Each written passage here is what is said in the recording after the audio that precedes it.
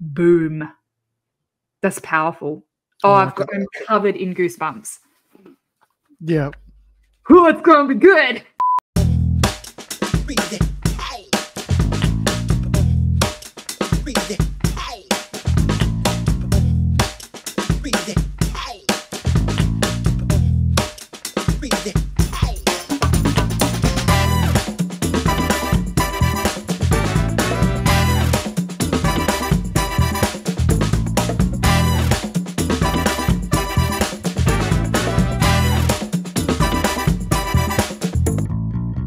Hello, everyone, and welcome to this week's Remind podcast. My name's David Masterson, and I'm joined with Dr. Ashleigh Moreland.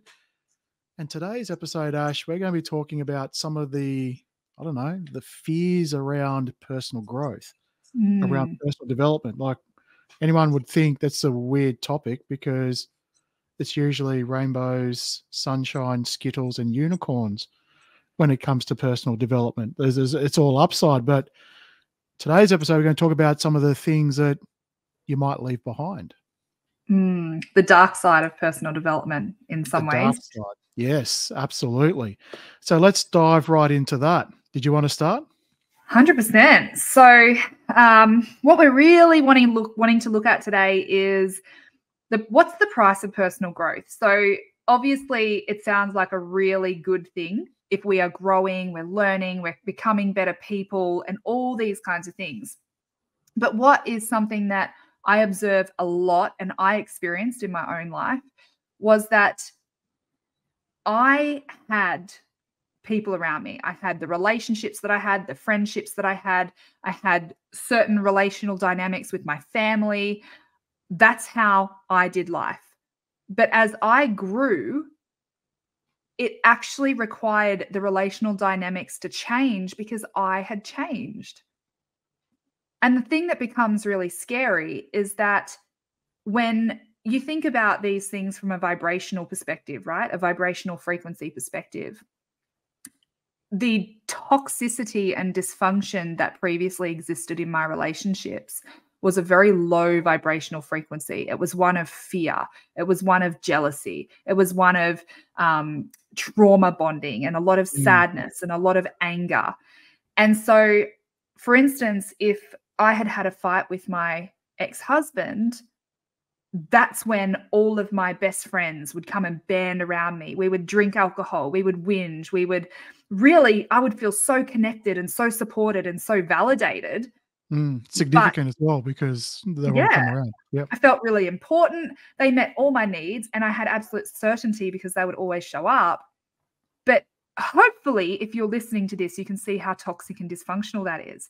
And so as I started to grow and I started to heal those lower vibrational frequency emotions and started to rise into a higher vibrational frequency state of acceptance and peace and love and joy, it meant that the vibrational frequency of the relationships that I had was no longer a match for where I was.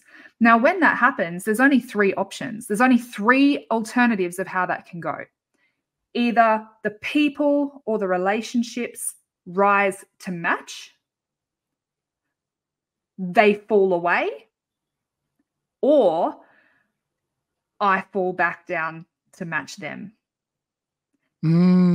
Okay, so definitely like what you're talking about, I suppose in this example where you're with your ex-husband, things were happening, something blows up, you call your girlfriends over and it's, they rally and support around you.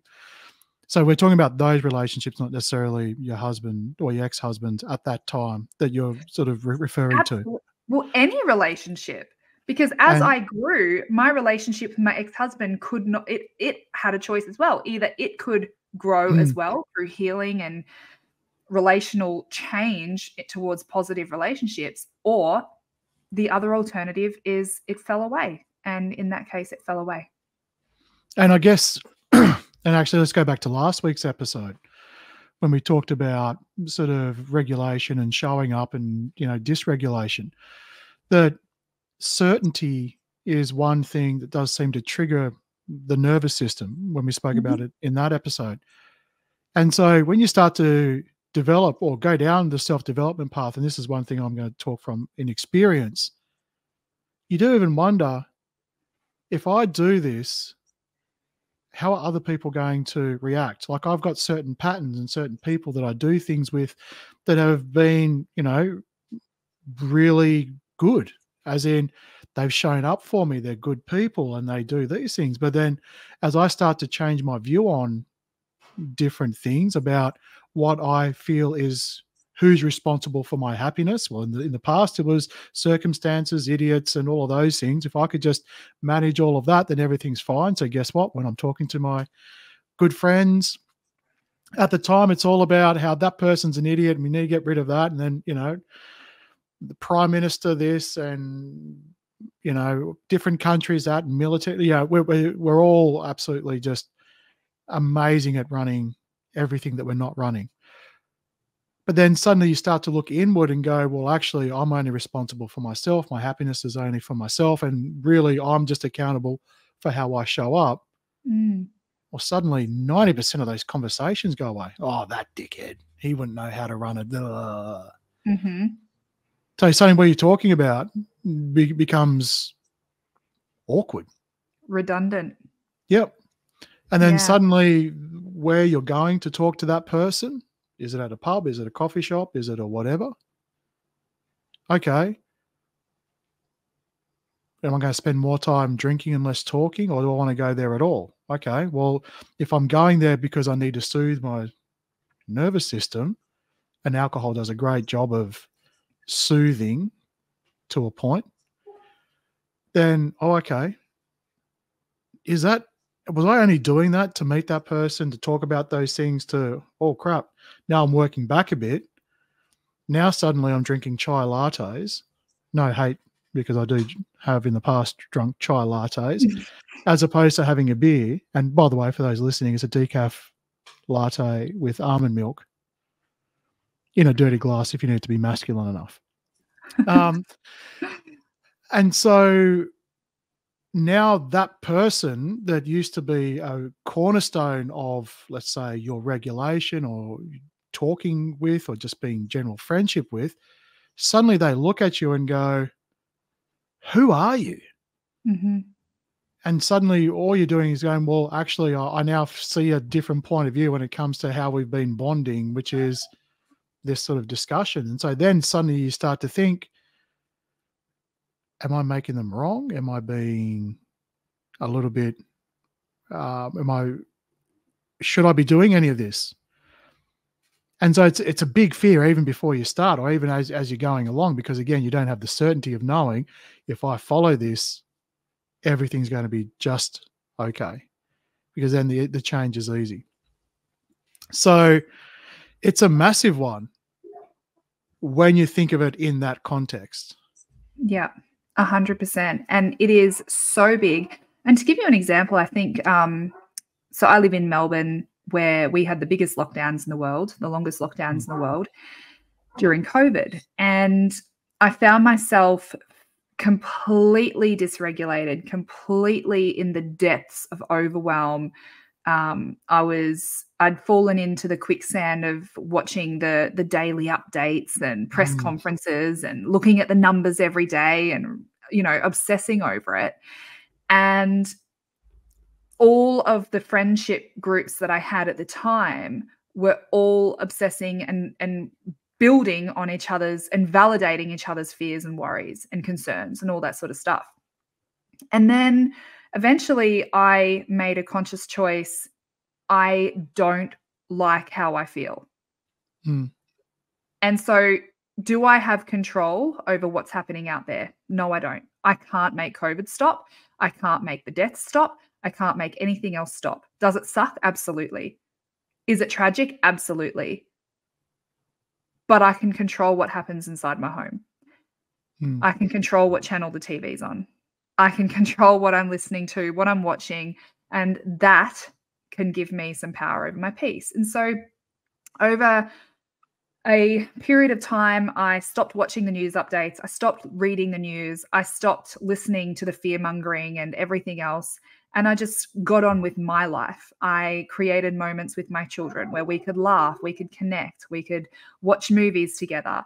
And so as my vibrational frequency rose and I wasn't feeling the weight of the heaviness of the fear and the pain and all those kinds of things, the people that I was connecting with about, like at the level of fear, were still deep in their fear.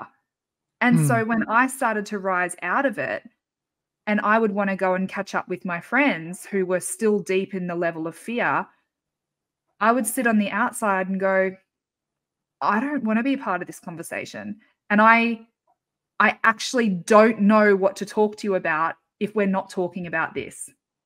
I don't know how to connect with you if this isn't what we're connecting over. And to be fair, that's what you've been doing with these people all along. They haven't changed. 100%. No, they haven't changed. And when it comes, when it comes to pure intention, they're still showing up. They're still, being a good person within their own right. It's just that what they're focusing on is different to you. And, I think I've used the word in the past, unnecessary. Like even when I was going through these, through parts of my growth, I even found movies I couldn't relate to anymore. And I love a good action movie. And I went and saw Maverick, the latest Top Gun movie, and just watched the whole storyline. It was interesting. I couldn't get involved in because I'm watching this whole thing going, this is so completely unnecessary. But it's not that it wasn't a great movie. The cinematography was great. The acting was great. The way it was put together, brilliant. Great to see Tom Cruise, back in a jet. But it just, I wasn't there anymore. But it wasn't because these people weren't putting effort into it and other people still enjoy it. Because a lot of these things, and maybe I'm being a bit sensitive about it, but as we talk about, as we raise our vibration, as we heal, some people might listen to this and go, how is it up in your ivory tower? And we're not saying that. What we're sort of saying is intrinsically, people are good and they want to do the right things. What we're just talking about is a different level of an awareness, and then how people are connecting and what they're connecting on. Yeah. And you're right. Intrinsically, people are good, but all humans are wired for connection. And so if we are wired for connection, we will connect in whatever means presents itself. And so if our commonality is that we have, like, for instance, I think I've shared on the show previously, I had a brain tumor when I was 18. And the commonality that I had with other people who were going through the same thing gave us a level of connection that that I didn't have with people who weren't going through that. And so I kind of see it as this misery loves company kind of situation. And when misery loves company, that meant that in that time, I went on to all the support groups. I was in every group on Facebook and social media and all that kind of stuff, all the forums and everything you can imagine, looking for people who were sharing a similar path to what I was experiencing, because I didn't feel alone. It gave me certainty. It gave me connection. However, what I found is that over time, the validation I got from my suffering, because we connected on a level of suffering, the validation that I got meant that I didn't want to break free of the suffering because it meant I lost that connection. And when you say misery loves company, maybe there's part of it, but what I was thinking as you were saying that was more along but weren't you just looking for people that understood what you're going through? Yeah. Because as someone who has never had cancer and touch wood, hope to never have it, I can sit there and empathize, but I've got no idea what it's like to go through the whole process. And I imagine, it's not just all summed up in someone tells you you've got cancer. No, there's weeks leading up to it, like something's wrong, something's changing, something's going on. We need to test for it. There's the first thing. And so you weren't probably looking for people to be miserable with. You're probably looking for people who've gone through it. It's like, hey, when they look at you, they see everything you've gone through, and the level of appreciation that they can afford you and what you can receive is You probably feel a lot, seen, heard, and understood. more Ab- than someone saying that's terrible. a I've got hun- no idea. 100%, right? And so you're spot on. It starts as that. It starts for searching to be seen, heard, and understood. And when we are seen, heard, and understood, that's very validating, but it's also very addictive. And so, because oxytocin can produce, it can be a precursor to dopamine. And so, when I say that misery loves company, it's from the perspective that it is addictive to connect with people based off drama, first of all. So it might be like gossiping.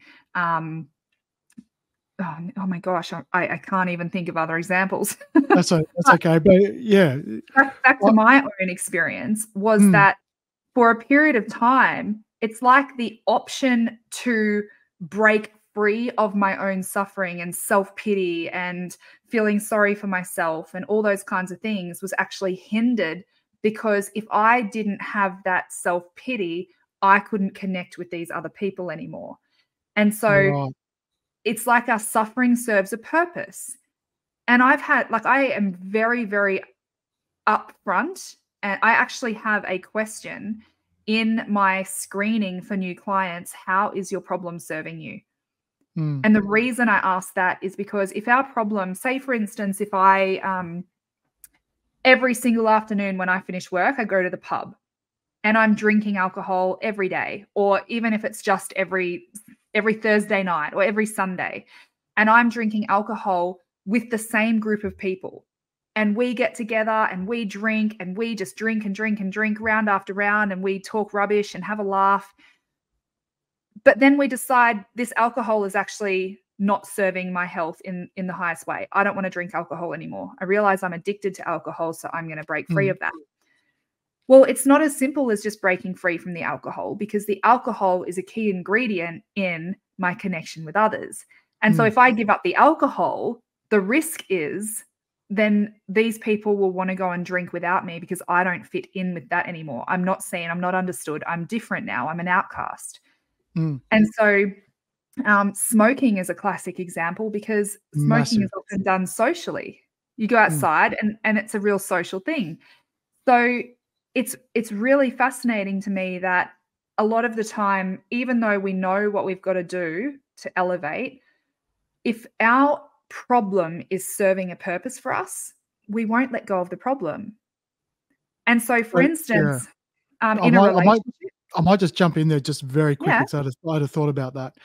When you're talking about, let's just go back to your own example, when you are genuinely going through quite an experience that is fairly unique, and you're looking for people as a way to find people that can relate, get some,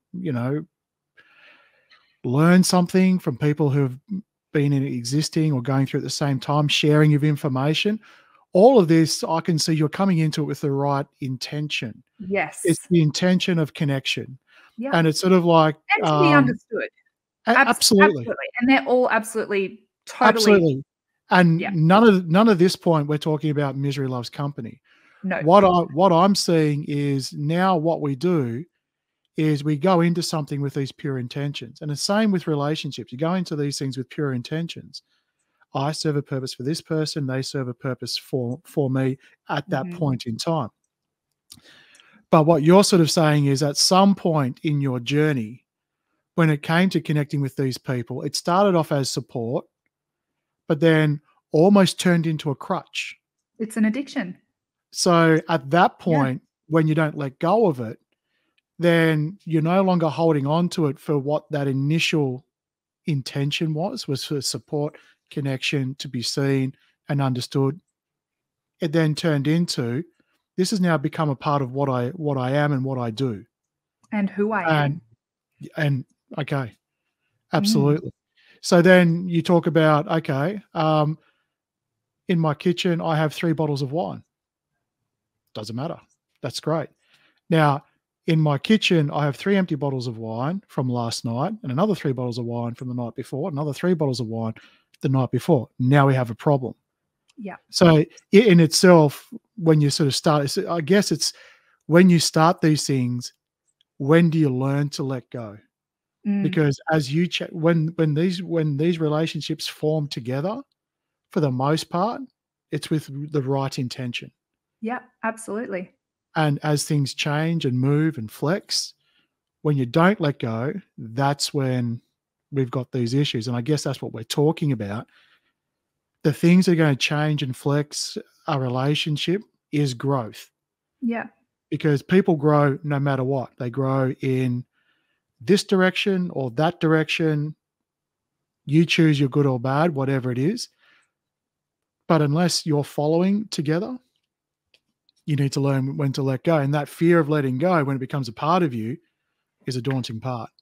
Yeah. So that's what I guess that's what I 100%. wanted to just sort of clarify around that point.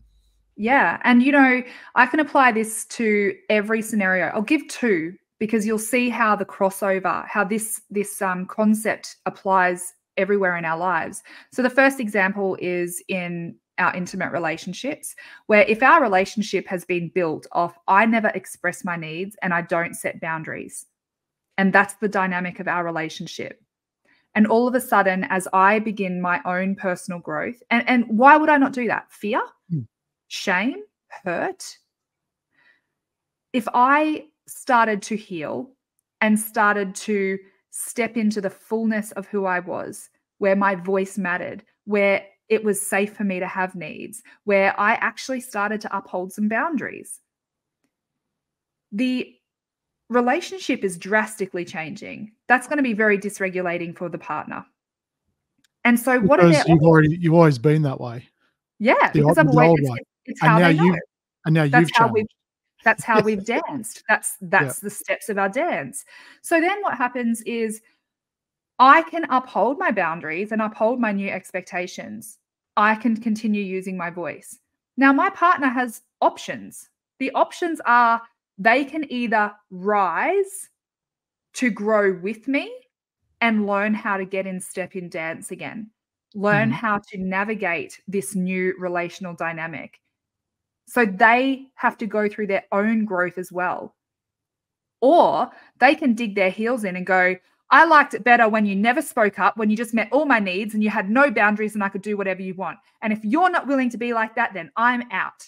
And then they'll disappear. So that's the example of them falling away. Now I'll give you the same scenario. It's the same dynamic at play, except I'll give it to you in a professional setting. So I have worked with a business in the past where they had terrible boundaries. People were showing up for work late, using their phones while they were on their shift, not showing up without even notifying anyone. There were just lack of boundaries and poor culture, right? But that was the dynamic. That was the standard that existed within the business. And that's how it was for a long time. They've then gone, we want to improve our culture and we want to actually start implementing some standards and expectations that are aligned to our values. We want to start living our values. Now, some of their staff actually went, we're willing to step into that. Even though we're currently existing here, we are willing to step into growth and start contributing to the team in a way that meets within those boundaries and expectations, because we want to contribute to the culture of the organization. But other people get their panties in a knot and go, well, this isn't how I like it. I'm going to leave. Yeah, you can't control me. Yeah, I don't like this. You can't control me. It hasn't been a problem for the last 10 years. I'm not going to start showing up on time now. They don't show up on time, so I'm not going to show up on time. And so what happens? That individual has shown that they're not able, they don't have the capacity or the desire to rise to match, and so they fall away. And so sometimes, and I see this a lot when I'm working with businesses, sometimes when the vibrational frequency of the business rises, even though it's to a healthier level, where there are actually solid foundations of boundaries and they're living their values instead of them just being like, you know, just plastered on the wall. Yeah. Plastered on the wall as a decoration. They actually start implementing them and upholding them. All of a sudden, there's a big clearing of the decks where the people who are not aligned to that frequency and who don't, for whatever reason, don't want to or can't, feel that they don't have the personal resources to step into alignment with that, disappear. There'll be bulk people quitting, there'll be bulk everything. But the beautiful thing that comes after that is if you uphold that standard, guess who these people have created, the people who are at the lower vibrational frequency, when they offboard, guess who they've created space for? The next people to step in will be at that level. And so it's similar in our friendship. Or even people that see that might be uncomfortable with it for a little while, but then get given time to come up as well. Yes. Yeah. And it's not a fair expectation to say, this is my standard, you have to be there today. Maybe they need some development. Maybe they need some professional development. Maybe they need some culture building and some resourcing to support them in that growth. But if there's a willingness to grow and a desire to grow, then that's a really good space to be.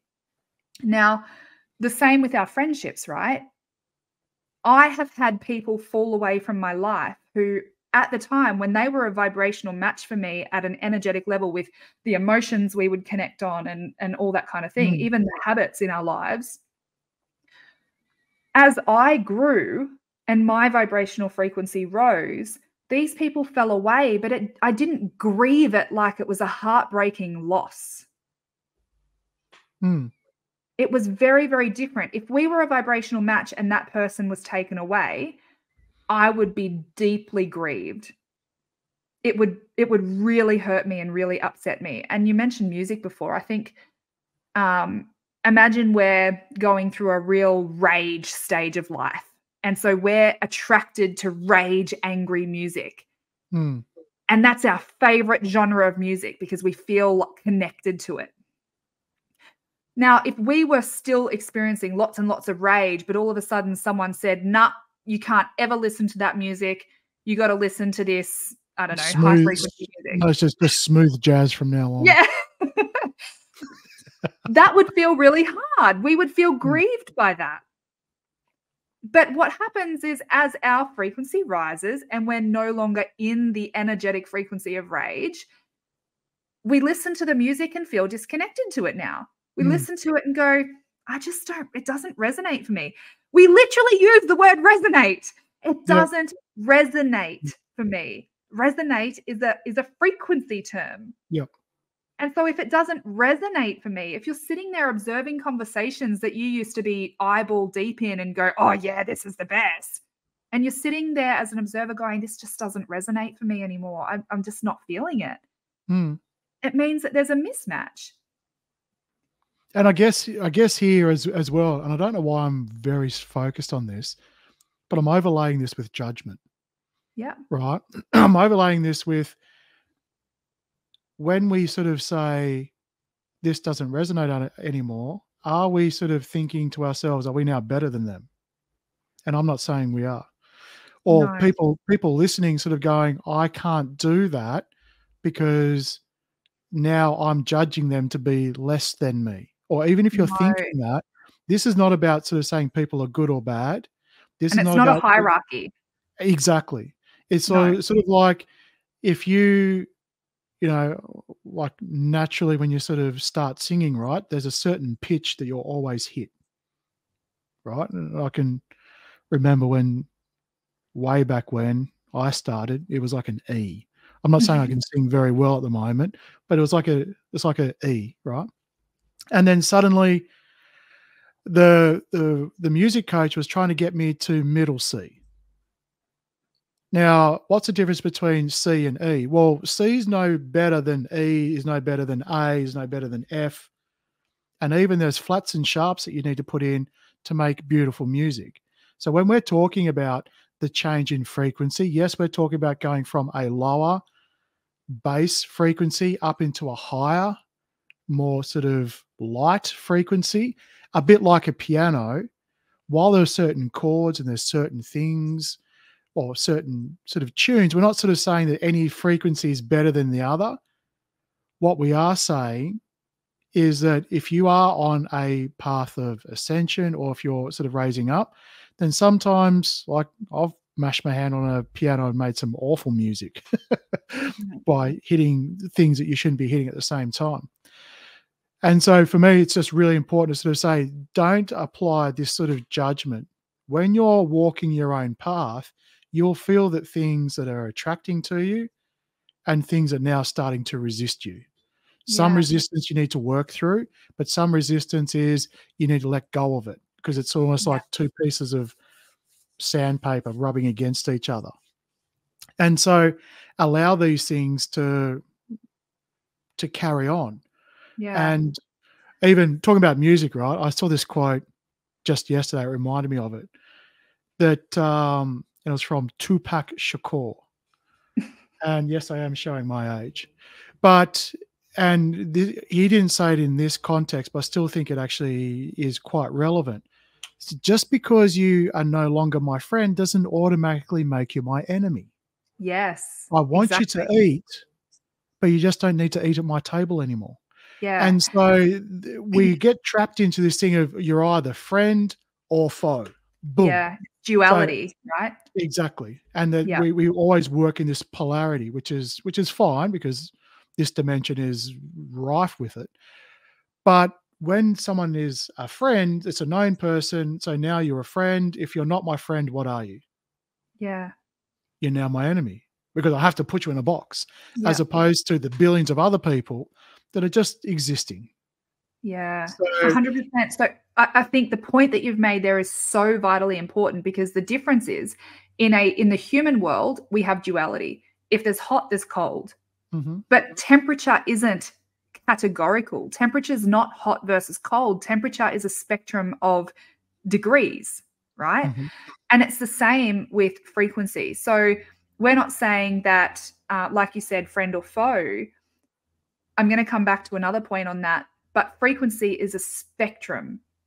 And what we feel attracted to, what we feel a resonance towards, as opposed to resistance, what we feel a resonance towards is the thing that is the vibrational match for us. mm, It's like, when you feel you can put the water on at the tap. And if you play around with the hot and the cold just right until the temperature of the water that comes out of the tap matches the temperature of your skin, you don't notice the difference in the temperature. It's not hot or cold. It's just the perfect yeah, resonant temperature for your skin. Yeah. mhm. And so if the water is too hot, then you're going to feel You feel resistance. it, Right? You'll hot. feel it. If the water is too cold, you'll feel it. And so Mm, all this is saying is that it's not bad that the water is hotter than your skin temperature, and it's not bad that the water is colder than your skin temperature. It just is. It's meeting you where you're at. And so when it comes to this resonance versus resistance thing, if you're sitting there observing a conversation going, this isn't resonating for me anymore, it's not good or bad. It just means that the thing that will resonate with you is at a higher frequency. It's not going to mm. be the drama. It's not going to be the dysfunction anymore. And that's a beautiful place to get to. And the other thing I was going to touch on has now escaped me for one moment. It might come back to me. If it does, I'll tell you. We can circle it back. But I guess when we bring this into context, as to when you look at the title of this video, it's what we fear of losing.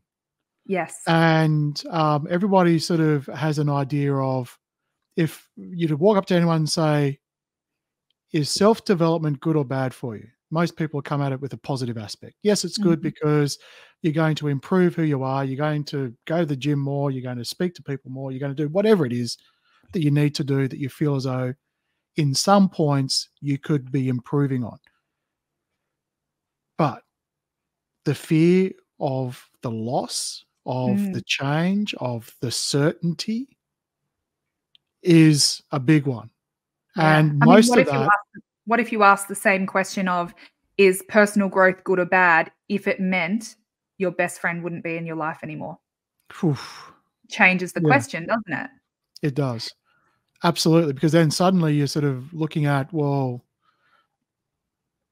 am I on the right path? You start to Mm. question, is this actually, am I just being a bit over the top here?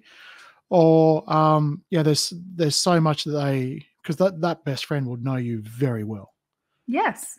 There's a lot of And certainty and a lot of history and a lot of significance there.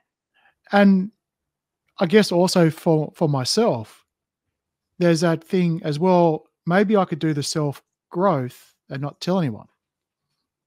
Best of both worlds, right? Mhm.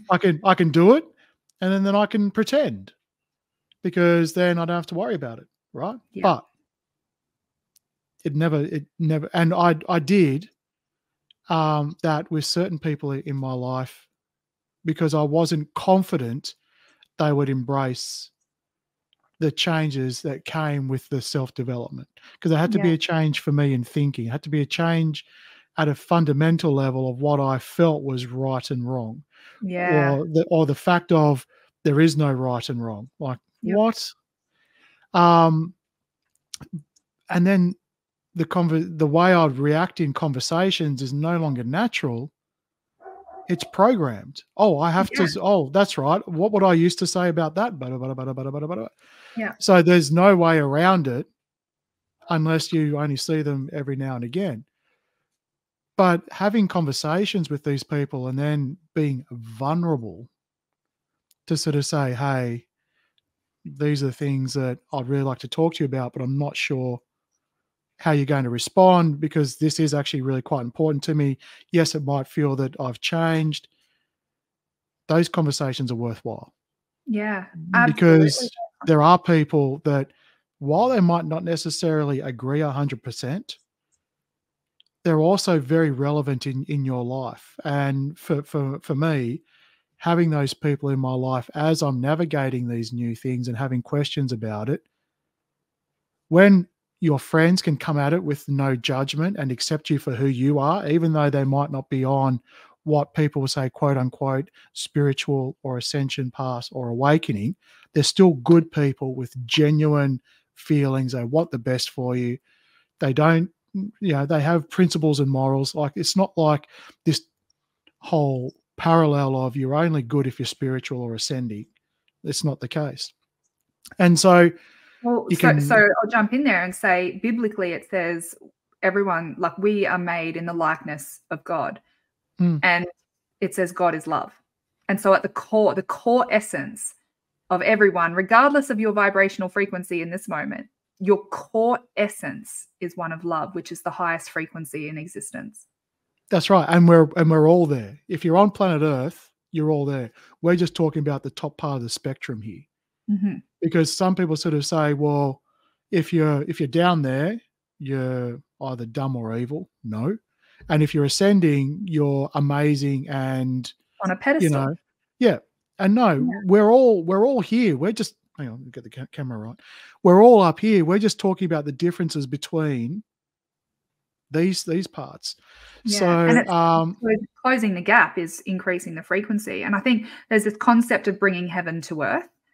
mhm. And I love it, because to bring heaven to earth requires us to rise our vibrational frequency. How do we do that? We need to rid ourselves of anger, malice, jealousy, greed, hurt, all the things, right?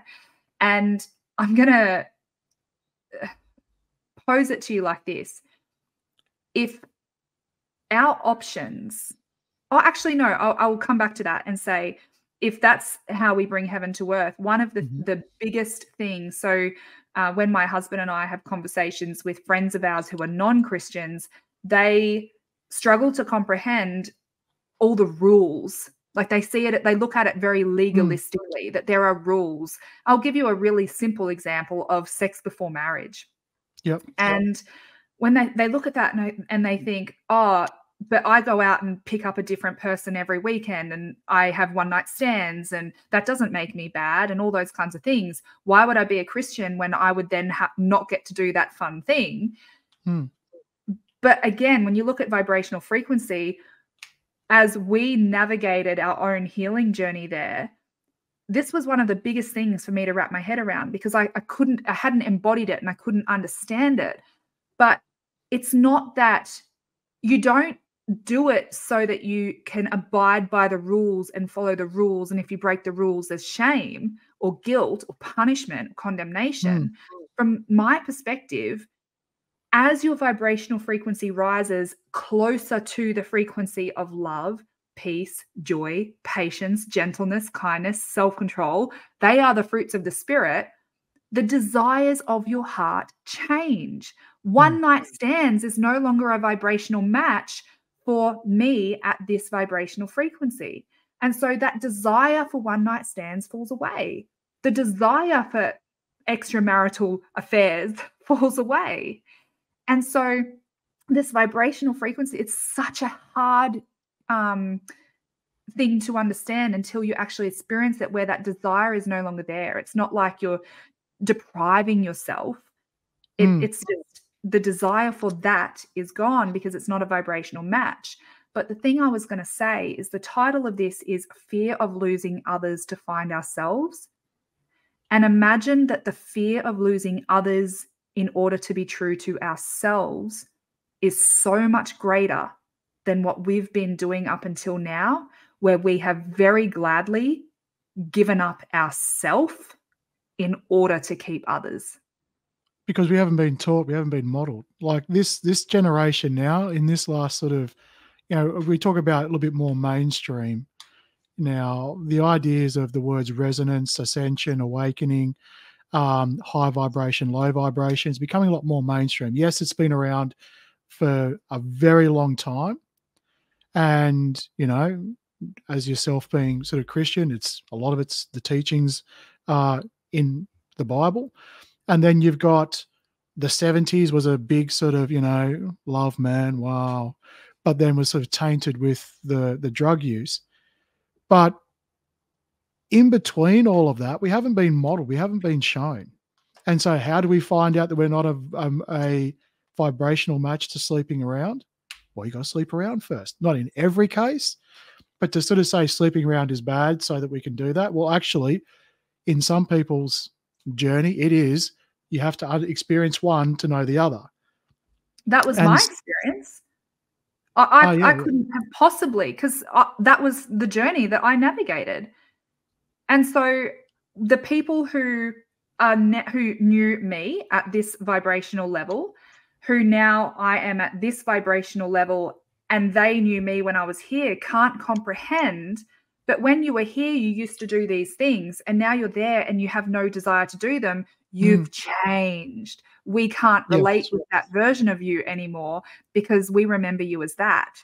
And so for them, they can't comprehend it. But then when they go on their own journey and they, as you say, ascend, increase the vibrational frequency, releasing the guilt, releasing shame, renewing their mind back to truth instead of the lies and deceptions. Do not conform to the patterns of the world, but be transformed by the renewing of your mind. That's when that resonance starts to kick in. Absolutely. Really cool. And I guess the whole, if we had to sort of sum up this whole episode, it's around the fact that change is inevitable. It's going to happen. It's going to be, if you are changing and you're wanting, or you have this desire to change in a certain direction, left or right, up or down, whichever way it is, that's probably because that's from inside yourself. Unless it's coming from someone telling you, obviously that's a different story. But let's just say it comes from inside yourself because suddenly you're looking at the status quo and going, oh, I don't feel the same way. I'm putting up with this. I'm not getting the enjoyment, or I'm using way too many substances. There's something internally telling you to move forward. With the people, like, you're not going to lose pets through this. Your pets aren't going to, whether you do this or don't do this, as long as you're not abusing the animal, they won't see a difference. So we're just talking about interpersonal relationships. Your house is still going to be there. Your car's still going to be there, regardless of your frequency. All of that. So when you get to a point of, okay, now I want to change, and the fear kicks in, well, hang on, how does my social circle look like? It's a genuine fear. But also be open to the fact that you could be someone who might sort of show others of what's possible. Or if you sort of start and be open about it, you might be surprised how many people are doing it in the dark because they're doing the same thing. Or you might be surprised that you might find someone who's at a similar position and you start to grow together. Or for those who don't necessarily resonate with it completely, but they still have love and they still want to be in your life, they will bring understanding to bridge the difference, just as you would, because you're not judgmental of what each other are doing. Yeah. And so don't be afraid to do it. And when inevitably people do come in and out of your life, even before you start spiritual growth or self-development, I guarantee everybody listening here has probably got one person in their life that they don't talk to anymore through no fault of anything else. It's just sort of something's come in and they've gone out. Just know it happens anyway. It's just now you're sort of presenting, well, since I'm changing, then the reason they've left is because of my change. Yes, that might be part of it. It might happen anyway. Don't be afraid. Yeah. Because you're making room for others as well. 100%. And this is so when I'm having an initial consultation with someone and they tell me they're in a relationship, one of the conversations that I have is I'll ask about the dynamics of the relationship and all those kinds of things. And quite often there's dysfunction. And so in an ideal world, the two people in relationship will jump into this healing journey together.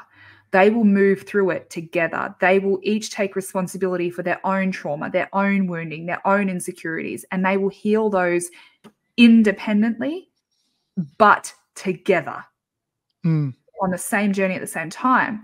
Now, the reason I say that is because it means that they're both increasing their vibrational frequency in unison.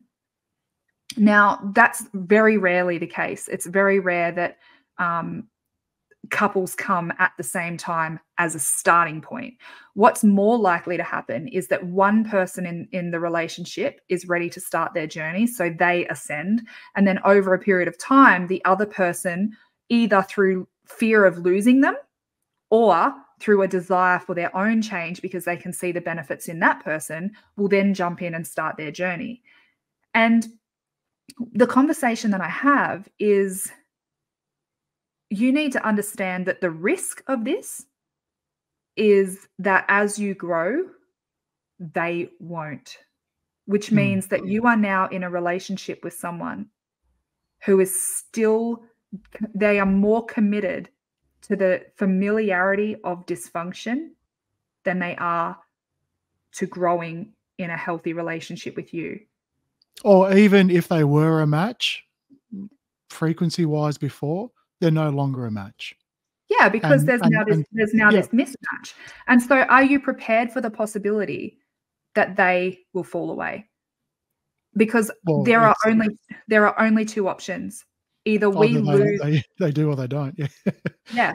If our relationship is operating at a low frequency, we either personally rise and grow, in which case we risk losing them, or we prioritize keeping them, in which case we lose ourselves. Which is also very difficult because you're going to be at war with yourself. No matter how much you try and distract yourself, it never goes away. Once there's that desire, which is your own desire, it just never stops. Yeah. And they'll be interested. I was just going to say, the irony of it is, through the fear of someone else abandoning you, you will have a drive to abandon yourself just so they don't. Which there's going to be abandonment either in any direction. I think you said in the past, choose your bad. But yes, it's definitely a fear thing. And if those people are going through relationships, and that's why you sort of come across this and it kind of resonates, check out, I think it's like 2 weeks ago, we did an episode on broken homes when there's kids involved. There's some of our thoughts to fly around there. But Ash, I've really enjoyed this one. I think fear in losing others around this, it's a big one, but it certainly shouldn't be enough to stop you. And keep on going, guys. I think that's probably the biggest points. But let us know in the comments. Do you like it? Not like it? Do you have any ideas on some other topics? Because Ash and I come up with topics all the time, but we'd like to know what you guys are interested in. So if you're watching YouTube, hit the comments. Podcast, you know what to do. And I think we'll wrap it up for this week. Anything else you want to add, Ash, before we wrap up? That's it. For once, I'm done. All right, awesome. Well, thank you guys for listening, and we'll catch you next week. Bye-bye. Bye.